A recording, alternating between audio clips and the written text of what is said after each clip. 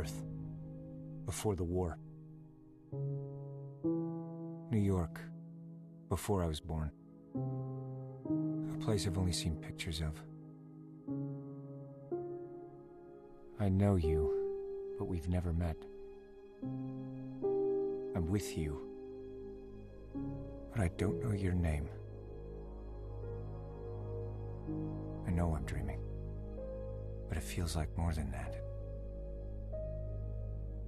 It feels like a memory. How can that be?